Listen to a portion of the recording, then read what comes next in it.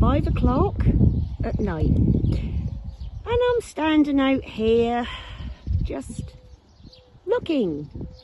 That's all I'm doing, just looking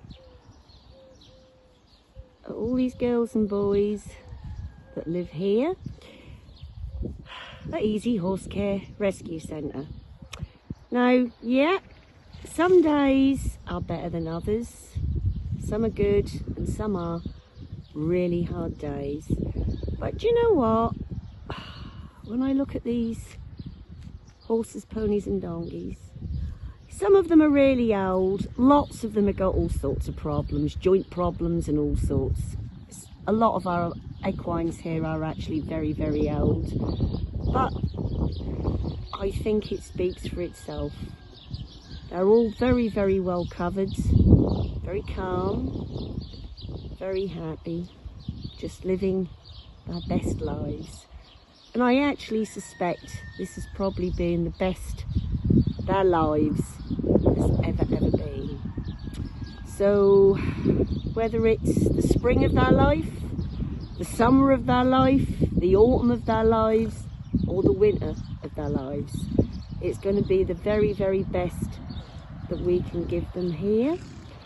And yeah, I think really it makes it all worthwhile.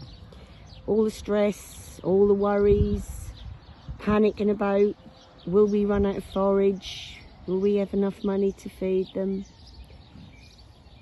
This, just looking at them all, happy, glowing, shiny coats, munching away, tranquil. I think this is really our reward.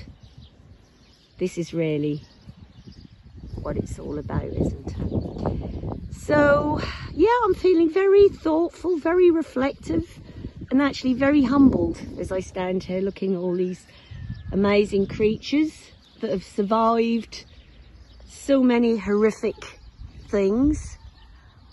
And as always, all of you amazing followers out there, it's you guys that enable us to continue to do what Easy Horse Care Rescue Centre does.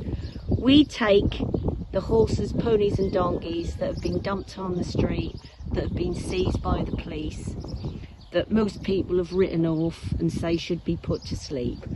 Well, look at them now. Look at them now.